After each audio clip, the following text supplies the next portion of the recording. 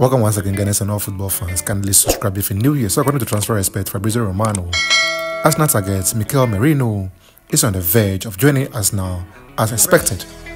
Direct club-to-club talks in London are proceeding very well. And the player side, Arsenal are very close to completing the signing of Mikel Merino as the transfer is at the final stages with just more details left to be ironed out. That is according to Transfer Experts, who report that Merinos' Entourage are in London and talks are proceeding very well. The player has made it clear to Real Sociedad that he wants to complete a move to the North London club.